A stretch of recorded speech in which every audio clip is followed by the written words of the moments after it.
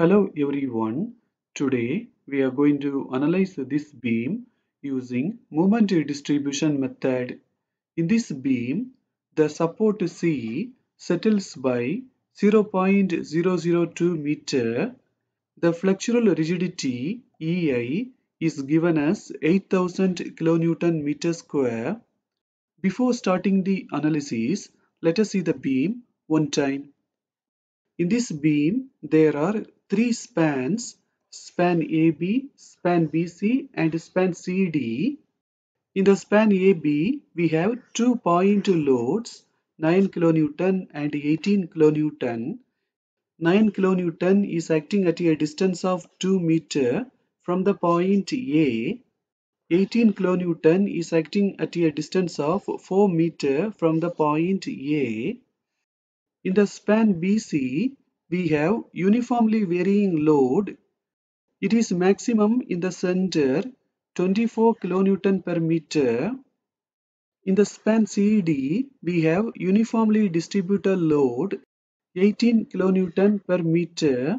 It is acting for the full span. Length of AB is 6 meter. Length of BC is 4 meter. Length of CD is also 4 meter. In this beam, all of the spans are having different moment of inertias. For the span AB, the moment of inertia is 1.5i. For the span BC, it is 3i. And for the span CD, it is 2i. Now let us find the fixed end moments. First, let us find them in the span AB. In the span AB, we have two eccentric point loads, 9 kN and 18 kN. The formulas to find the fixed end moments are minus WAB square upon L square and positive WA square B upon L square.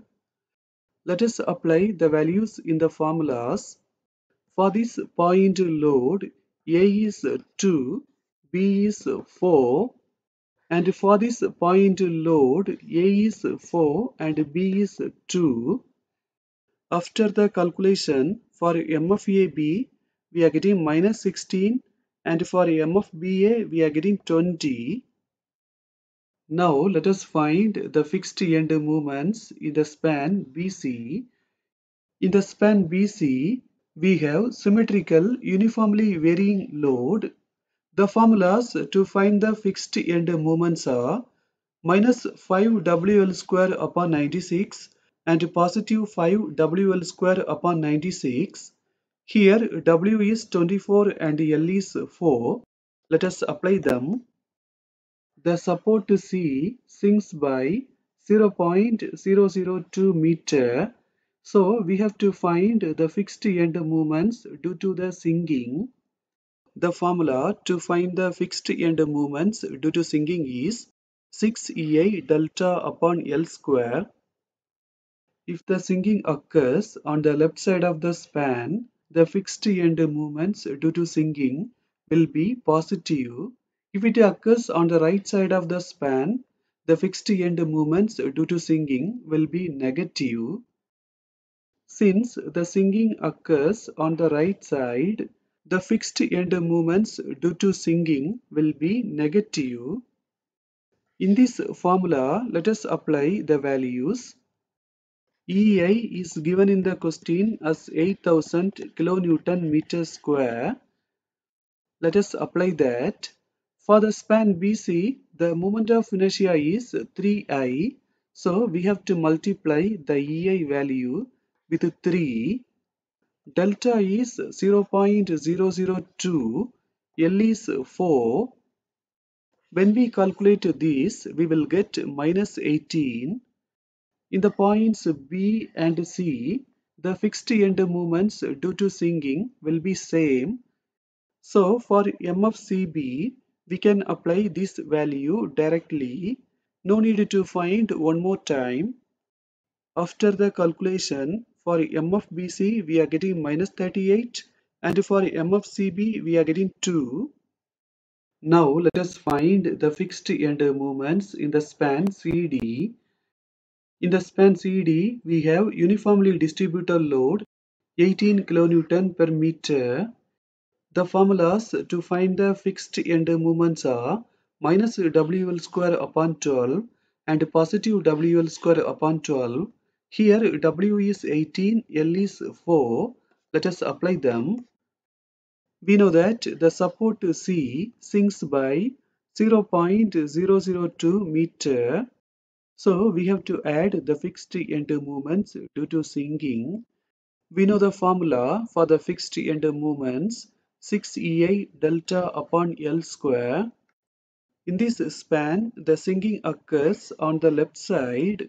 So the fixed end moments due to sinking will be positive.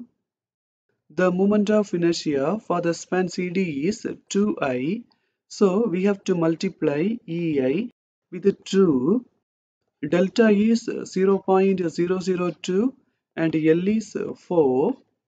After the calculation, for MFCD we are getting minus 12 and for MFDC we are getting 36. In the moment distribution method, we have to find the distribution factor. For that, we have to find the stiffness. Let us see the formulas to find the stiffness in the joints. If the fare end is fixed, the formula is 4EI upon L. If the fare end is hinged or with roller support, the formula is 3EI upon L. If the fare end is continuous, the formula is 4EI upon L. In the joint B, first let us find the stiffness for BA.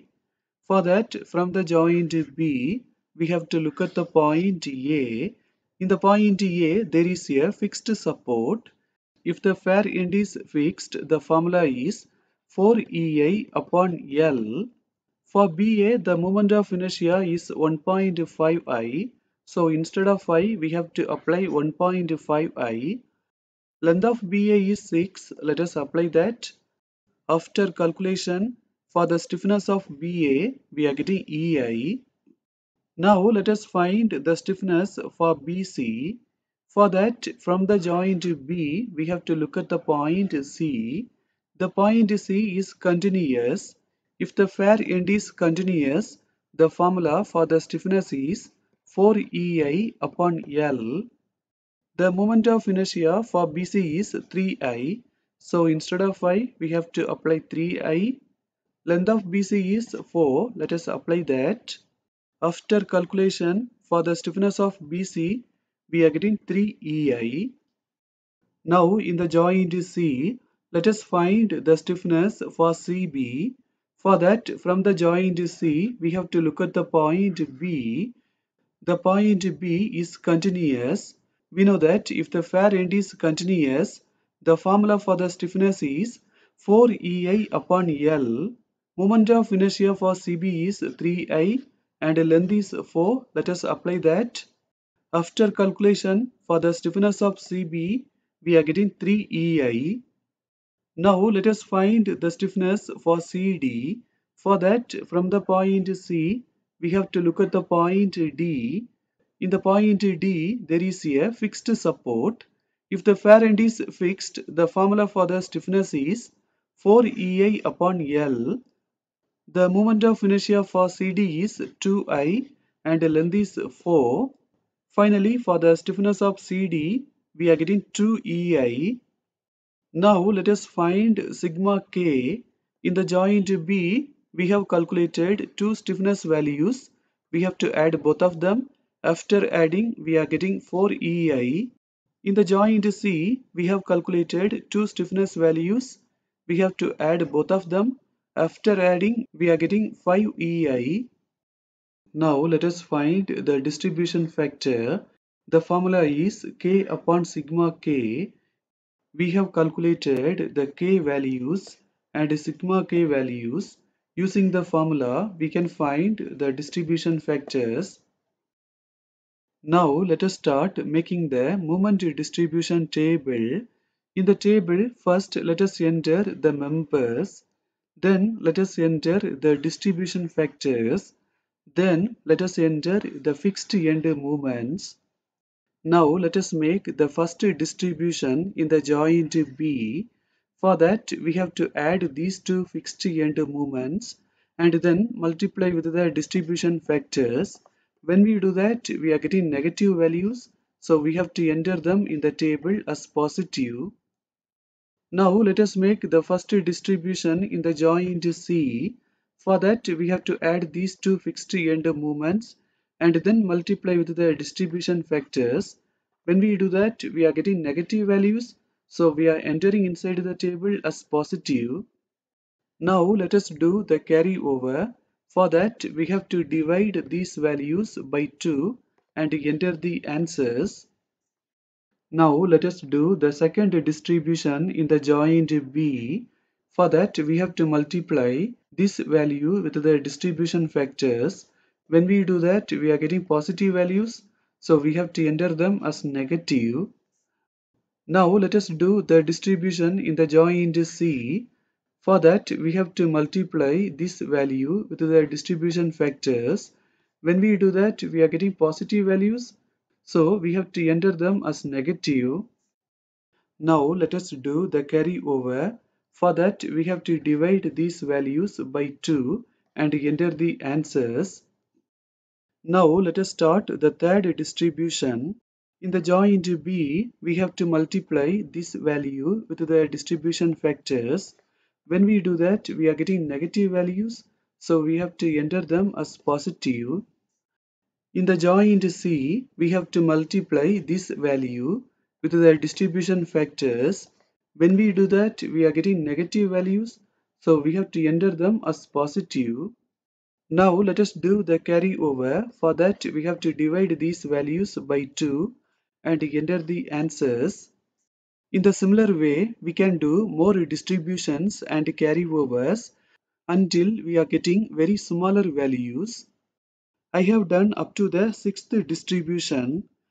I have stopped in the sixth distribution because I am getting very smaller values. In the last distribution, we should not make a carryover to all the members. We have to only make the carryover to the fixed ends. Now let us add all of the values and find the final moments. After adding, we are getting the final moments. Now we are going to find the vertical reactions. First, let us take the span AB and find the vertical reactions. In the span AB, we have the moments MAB and MBA. MAB is acting in the anti-clockwise direction and MBA is acting in the clockwise direction. In this span, first let us find the reaction RA. For that, let us take moment about B.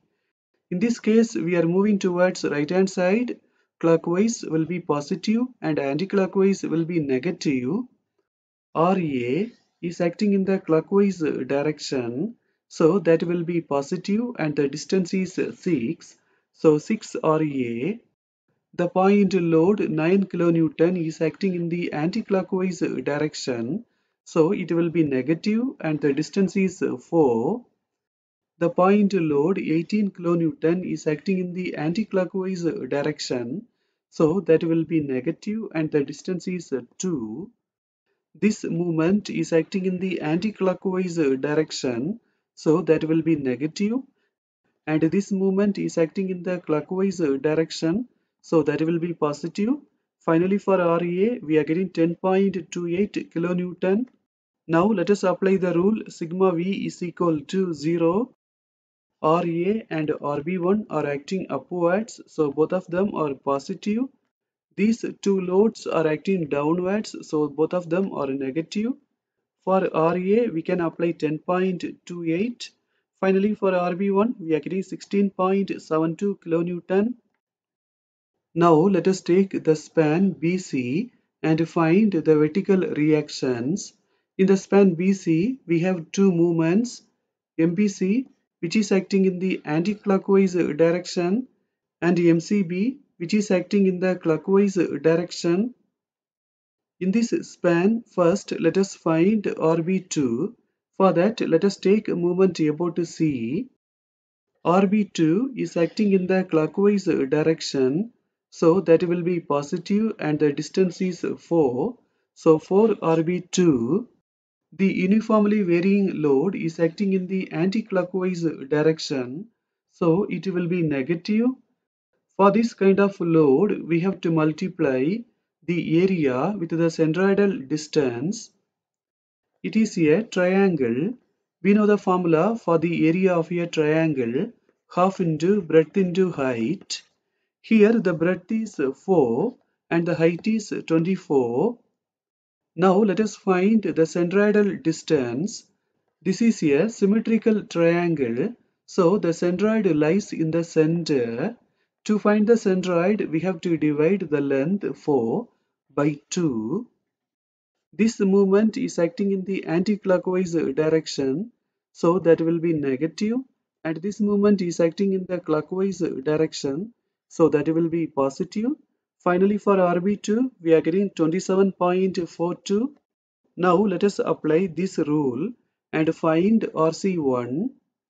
RB2 and RC1 are acting upwards, so both of them are positive. The UVL is acting downwards, so that will be negative. To convert the UVL load into point load, we have to find its area. We already know its area. Let us apply that. Finally, for RC1, we are getting 20.58 kilonewton. Now let us take the span CD and find the reactions. In the span CD, we have the movement MCD, which is acting in the anti-clockwise direction, and MDC, which is acting in the clockwise direction. By taking moment about D, we can find RC2, and by applying this rule, we can find RD. In the point B, we have calculated the reactions 2 times, RB1 and RB2. Let us add both of them so that we will get RB. In the similar way, let us add RC1 and RC2 so that we will get RC. Now, using the reactions and loads, we can draw the shear force diagram.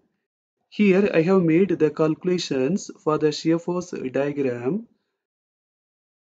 Here you can see the shear force diagram. Now let us draw the free movement diagram. To draw the free movement diagram, we have to consider every span as a separate simply supported beam. First, let us take the span AB and see how to draw this diagram. Here I have converted the span AB into a simply supported beam. Let us take moment about B and find RA. By applying this rule, we can find RB.